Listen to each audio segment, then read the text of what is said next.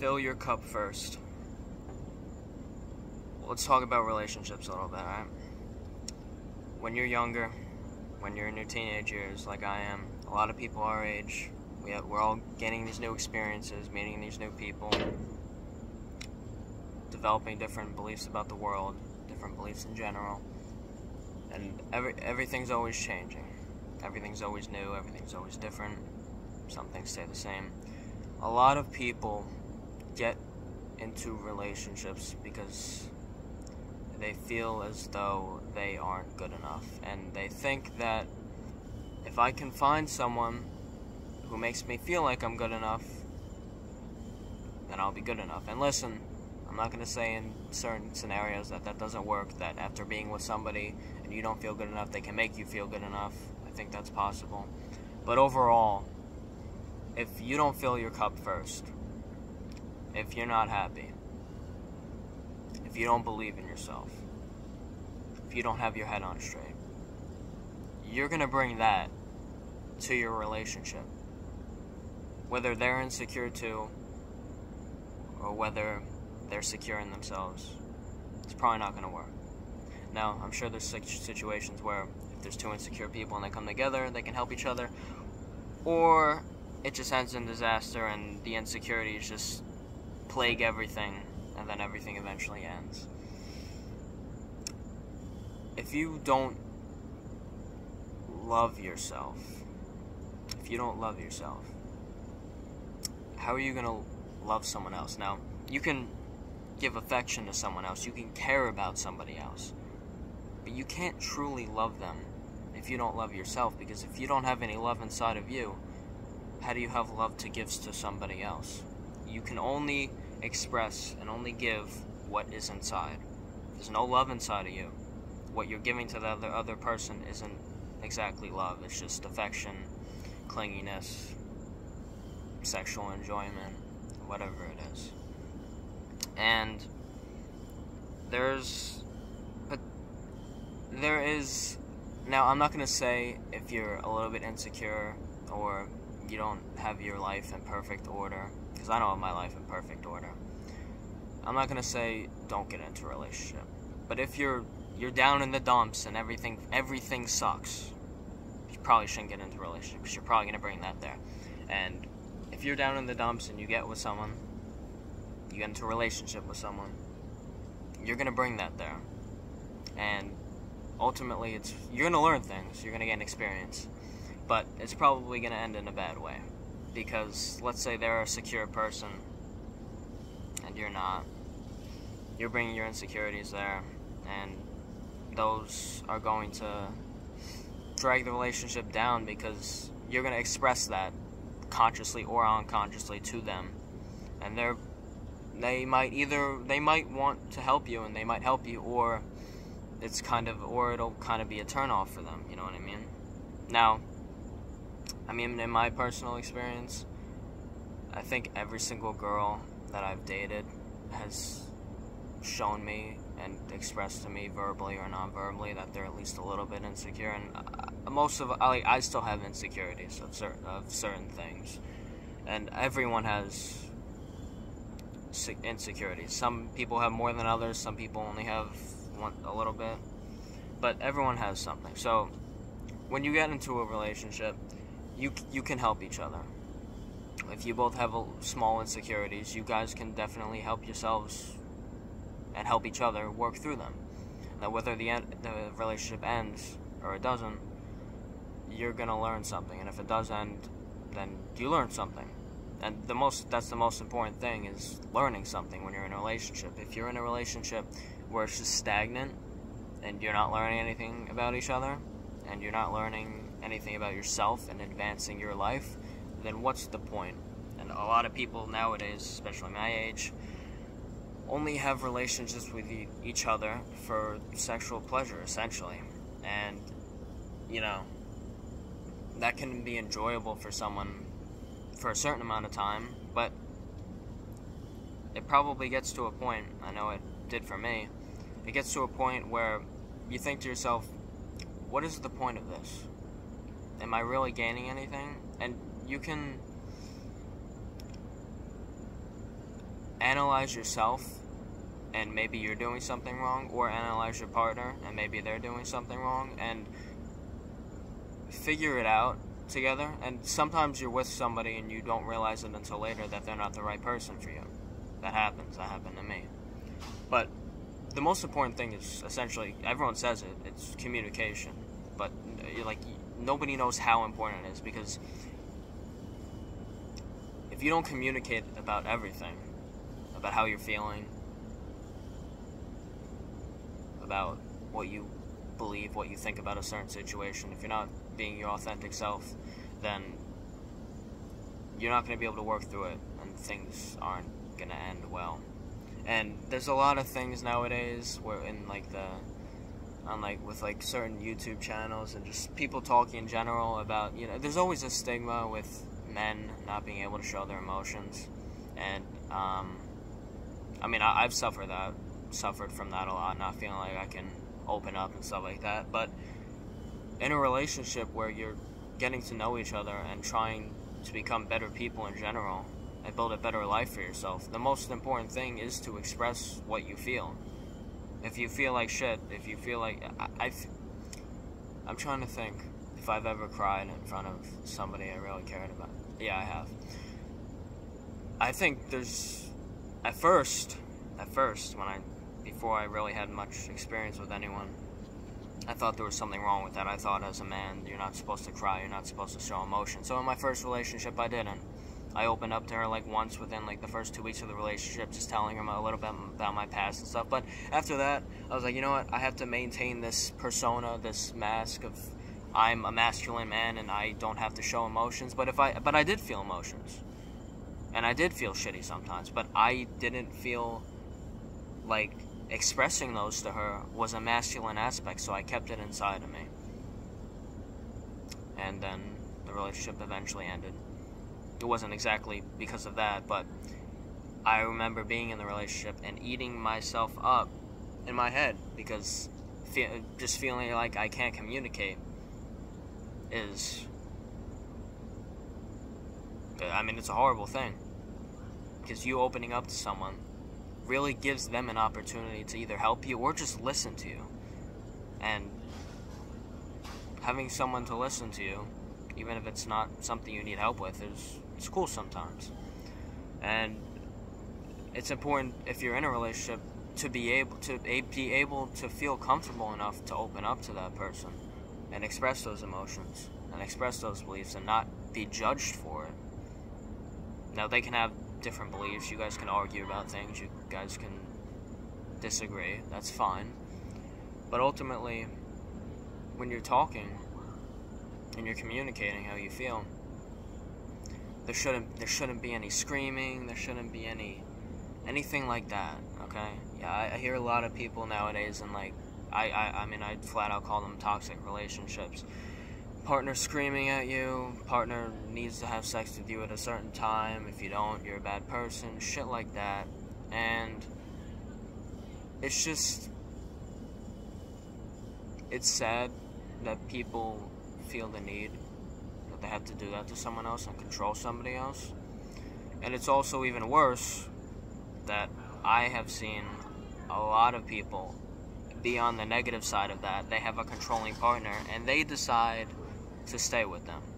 Now, I know the decision isn't always exactly conscious, because it kind of, I've done a little bit of research on it. Psychologically, it kind of becomes like an addiction, and it's that person is familiar to you.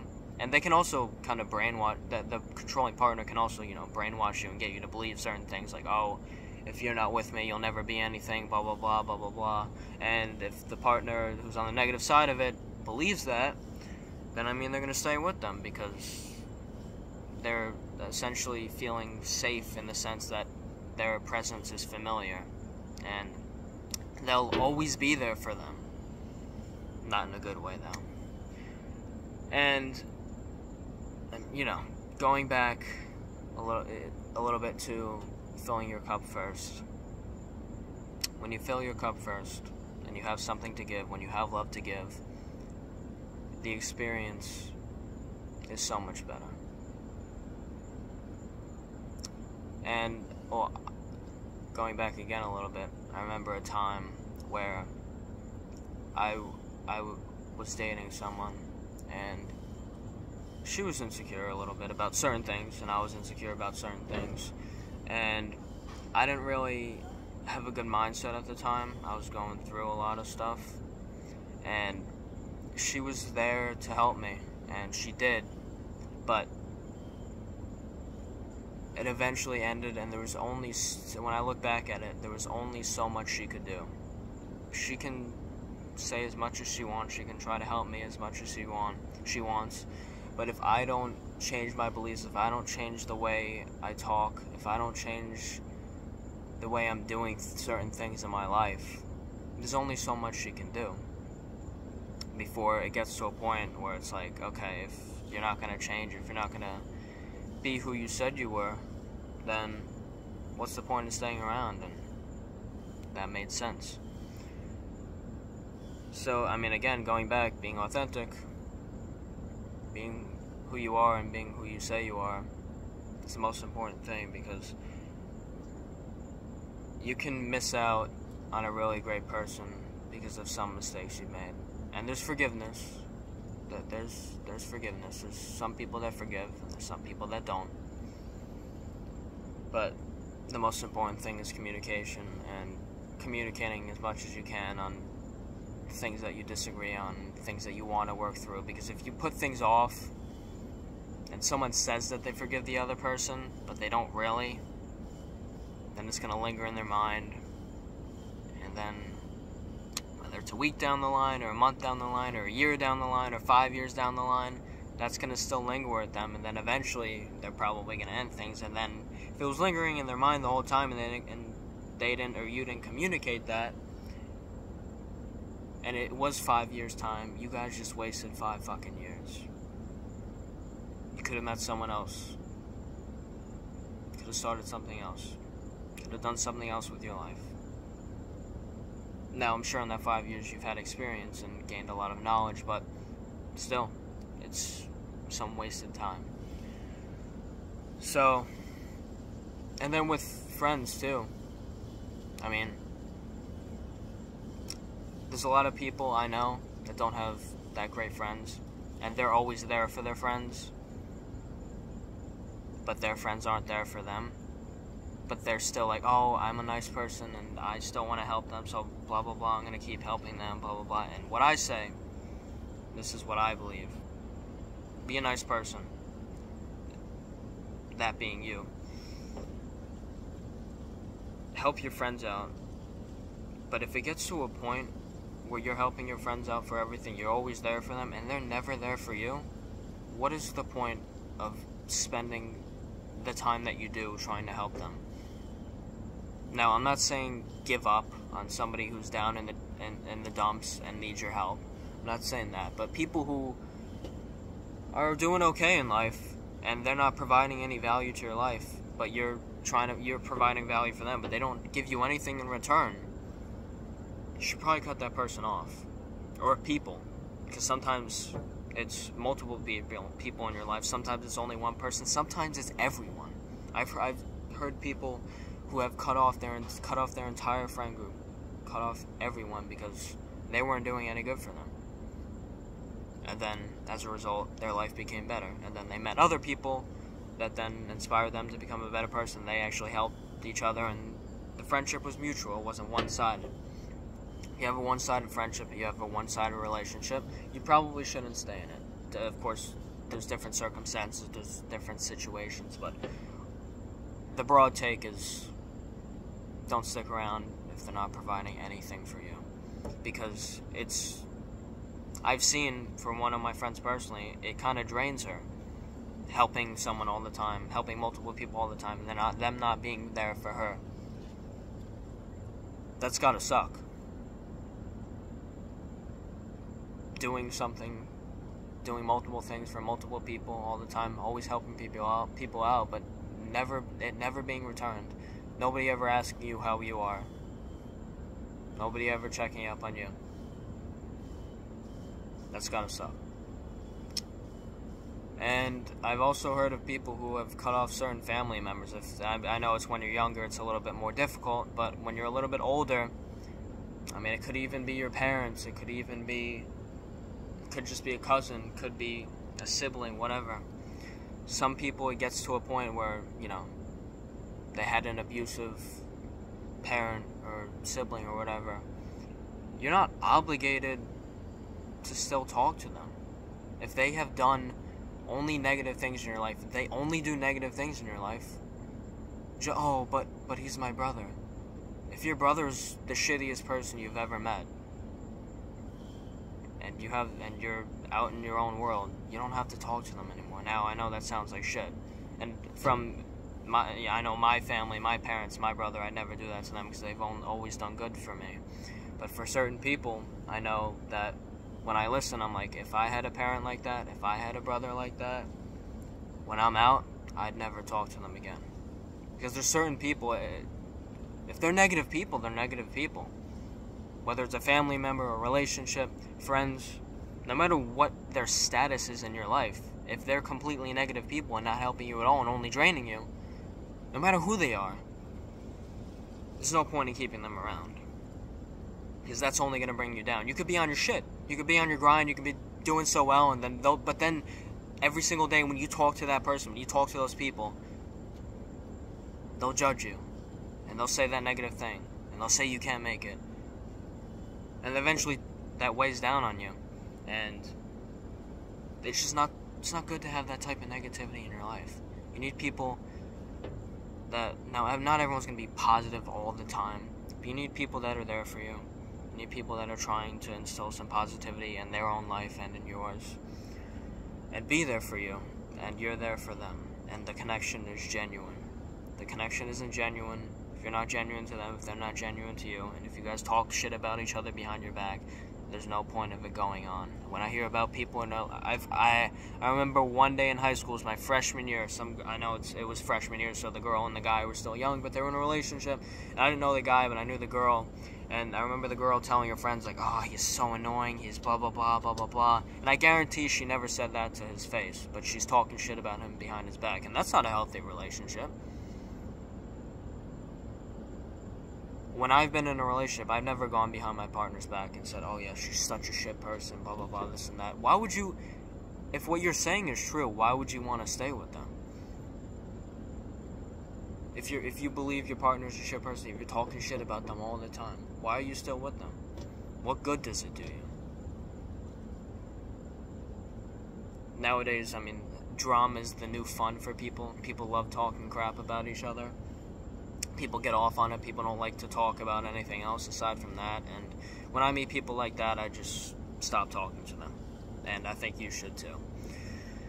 Because people who talk shit about, when someone's talking shit about someone else to you, whether it's a friend, a relationship, blah blah blah, whatever, and it's all the time, and then when they see them, they act all happy and all like normal, they're probably talking shit about you too behind your back, and you don't even know it. And maybe one day you'll find out, or maybe one day you won't. But it's probably happening. And people who have drama-oriented lives, just stay away from them. They're gonna bring drama to your life and to everyone else you know in the friend group or whatever, and that's just gonna plague everything. And people are gonna start unnecessary fights with each other, and people like that, people who are drama-oriented, are insecure in themselves. So you gotta let them do their thing. Maybe one day they'll figure out that they're insecure and that the drama-oriented life isn't the way to go. Or maybe they'll live that life. And that's their destiny. That's their thing. And now you can always try to talk to people and be like, hey, I don't think you should be having this much drama in your life. I don't think you should be talking shit about this person. You know, occasionally, I mean, people can listen. You can try. But some people are so far gone, there's no point in even trying to argue with them. It's like a religious person that's so set on certain beliefs that that they won't even listen. Something like someone who's so religious or someone who's so political about something that they won't even listen to you. They won't even open their ears and listen to you and listen to your beliefs. those people are so far gone, you don't gotta fuck with them. You don't gotta talk to them. You don't gotta try to change their mind. You just gotta let them be them. Alright, one day, maybe they'll gain more of an open mind, or maybe one day they won't. And you know what? Everyone's got their own beliefs on the world. Everyone believes what they want, and that's fine. So, kind of went all over the place in a few different directions, but, you know, fill your own cup before you get into a relationship. Make sure you don't get into a toxic relationship. If you're in a toxic relationship, get the fuck out of there. I know it might be difficult sometimes, but talk to somebody. Talk to a best friend you have. Talk to someone. Express your emotions to someone, because they might be able to help you. I'm not saying go to fucking therapy or anything, but talk to someone about an issue like that. And work to develop beliefs about the world and go out and have new experiences, because, you know, I mean, we're young, and it's good to get experience with different people and learn about different people and learn about yourself. It's good to go out and stuff. And it's also good to spend time alone and learn more about yourself. So, essentially that's it. I'll talk to you guys later in the next one. Peace.